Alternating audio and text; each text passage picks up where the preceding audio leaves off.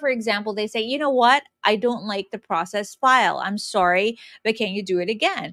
And you're like, hey, no problem. Sure, I can do that. But you just go back to your raw file because you haven't done anything to it, no processing. So you just re-edit it, but you don't have to voice it again.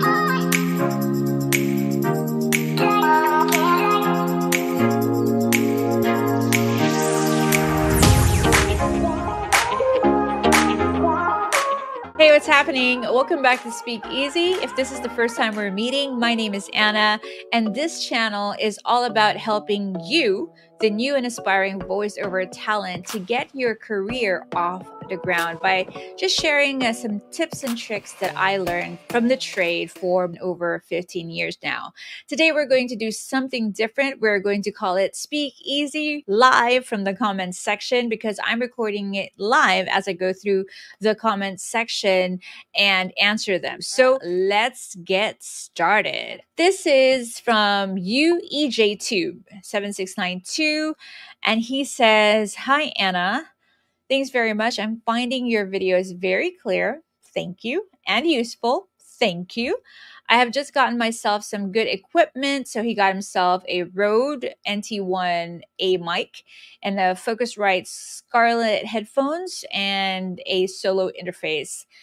And I have a Fiverr account. Very good. And Audacity installed. Well done. But he says, "I'm just learning, so I'm not ready to create my first gig yet.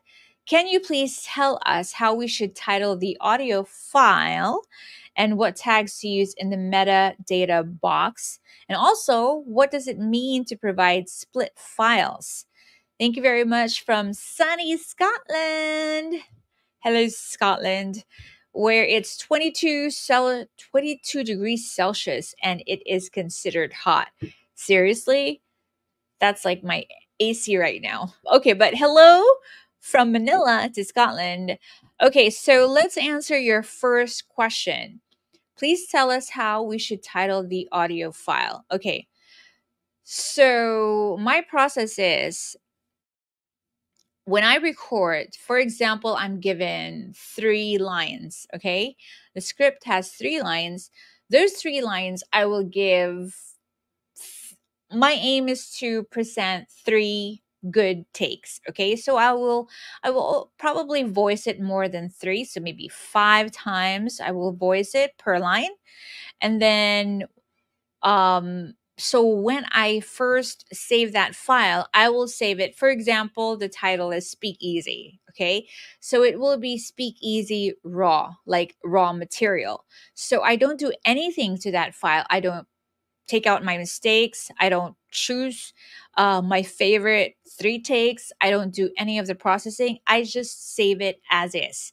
Okay. So I take that raw file and then I save it as Speak Easy raw. And then I go through it again to edit it. So out of the 5 or out of the 7, I choose my best 3 takes. Okay, so I take away the rest and then I take away my mistakes. And if the client asks me to do some processing, so I do it with this second file. And then I name that file, for example, Speak Easy Final. So that is the file that I will send to the client. So maybe you're asking me, Anna, will you erase the raw file? No, I won't. Okay, so why? For example, my client gets back to me and says, hey, you know what? I didn't like any of the 3 files that you sent. Maybe you can do it again and be a little slower or put a little more drama or maybe be a little more happy. And say, for example, in my raw file, I actually have those things that they wanted. So I can just send those as opposed to re-recording everything else. So, work smarter, not harder, right? So that's why I do not erase the raw file. Or for example, they say, you know what? I don't like the processed file. I'm sorry, but can you do it again?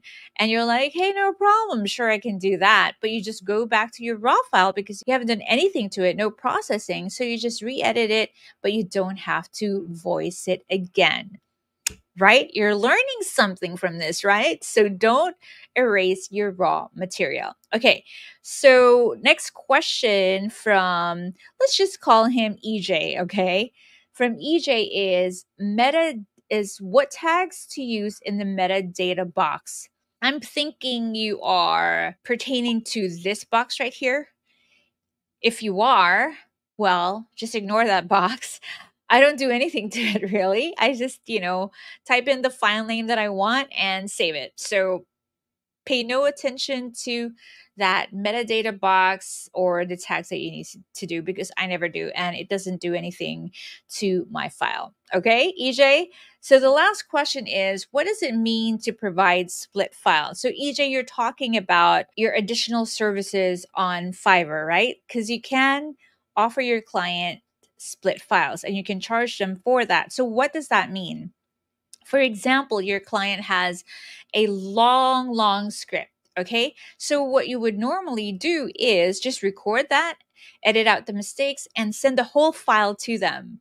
Right. But for example, the script is actually broken into 5 segments or 5 categories. You can actually offer it to them, or maybe they will ask you. So, for example, you will offer it to them. Hey, you know what? I've noticed that your script has 5 segments into them. Maybe you want me to split up the file into 5 different files and give them different file names if they don't have their own file names. So you can offer that to them and you can charge for it. So instead of sending in one long file, you'll send them 5 different files for each category, if that makes sense. So that's what it means to provide split files. Okay, so keep that in mind and always try to offer extra additional services to your clients so that your basic rate will go a little bit higher. All right, so I think I covered all of the questions for today's episode of Speakeasy live from the comments section. If this was a question that you had in mind as well, I have given you the answer. So I really love this new segment that I have, because really your questions make my life easier. So if you have any question that you have in mind, as long as it has anything to do with voiceover, please do write it down at the comment section so I can go through them and maybe I'll tackle it in the next episode of Speakeasy live from the comments section. Okay, so with that, I wish you all a fantastic day and I'll see you in my next video. Cheers.